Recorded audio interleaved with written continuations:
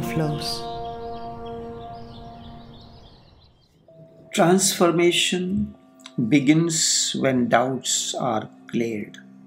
Remember, one question creates one answer, and many questions mushroom out of that one answer.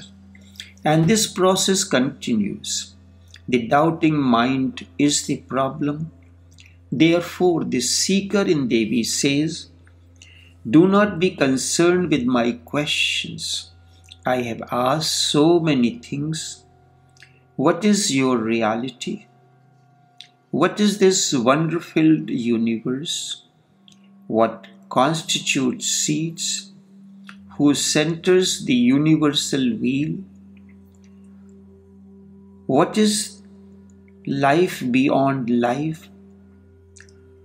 How can one enter it fully above time and space? But do not be concerned with my questions." The awakened one gives a technique. It may be breathing, it may be something else. And through that, as you enter into that technique, your doubts are cleared because you get a clear vision of what it is. By changing the breathing patterns, by focusing on a particular part as far as breathing is concerned, many doubts are cleared. "Let my doubts be cleared," Devi tells Shiva. "I ask these questions because they are in my mind. I ask them just to show you the state of my mind, but do not pay much attention to them. Really, answers will not fulfill my need.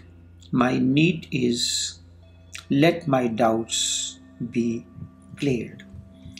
The way Nivedita, the author, approached her master is quite unique.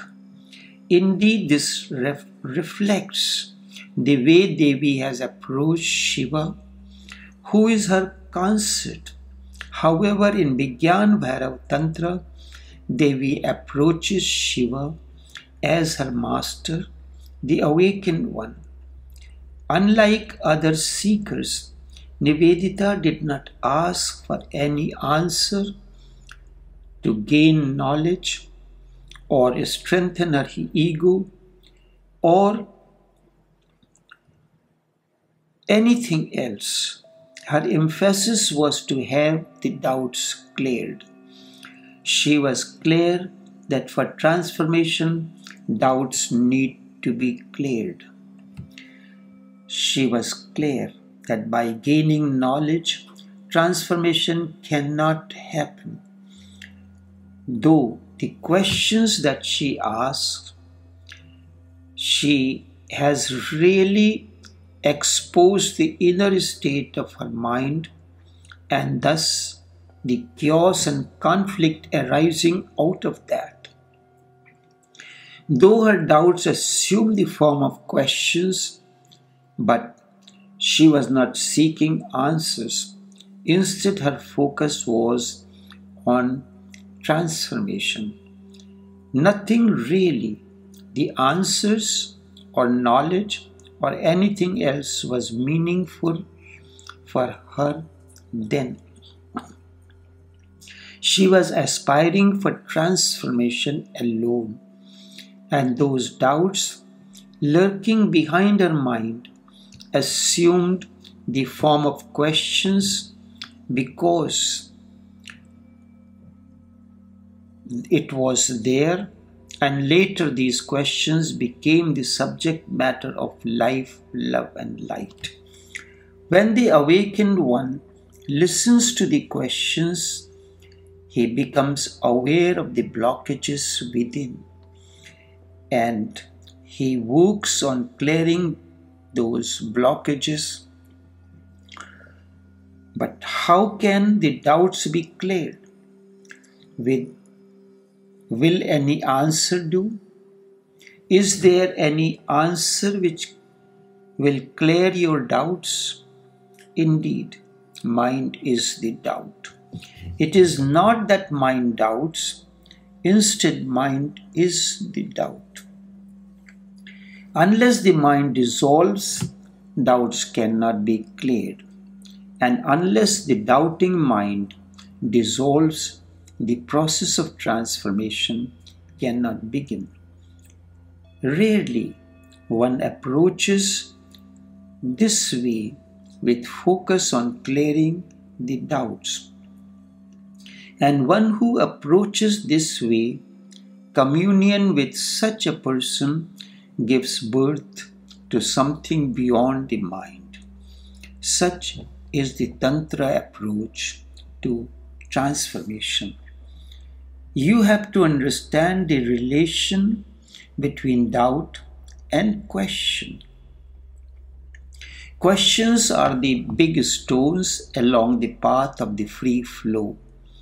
Questions can arise for various reasons: ego, to gain knowledge, to confirm your viewpoint, etc.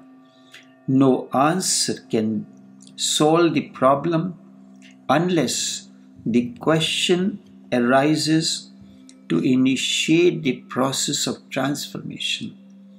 And no one really asks questions for transformation. Mind can dissolve only one way, and the way is to neutralize the energy. One has to work at different layers of energy within. First step requires filtering of the existing energy. Activate the process of generation of the energy within, its distribution, its conservation first, and lastly distribution of the energy within the entire system. This requires readiness, trust, and surrender on the part of the seeker. When questions do not arise,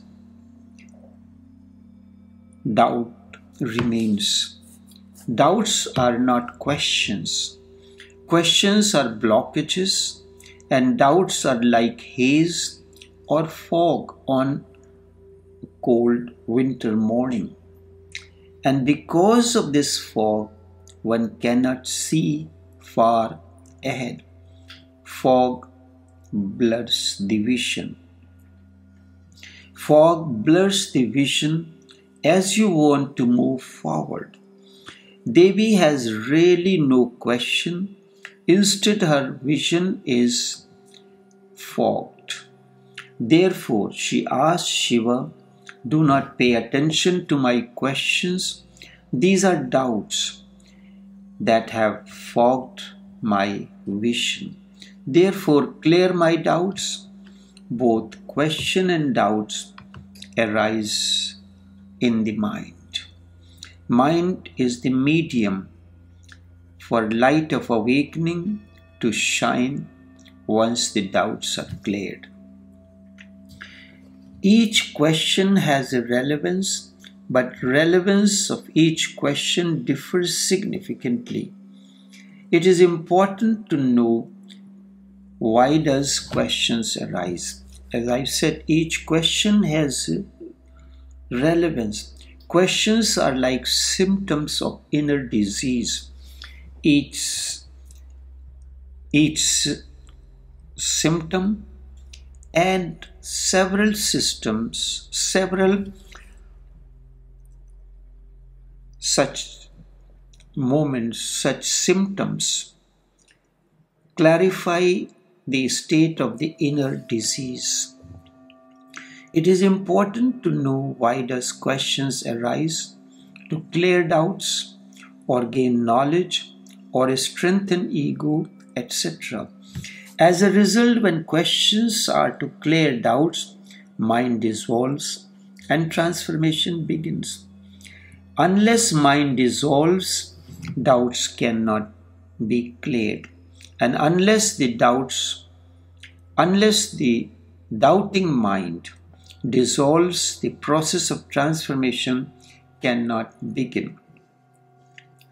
Rarely one approaches this way with focus on clearing the doubts. Indeed, one who approaches this way, communion with such a person gives birth to something beyond mind. Such is Tantra approach to transformation.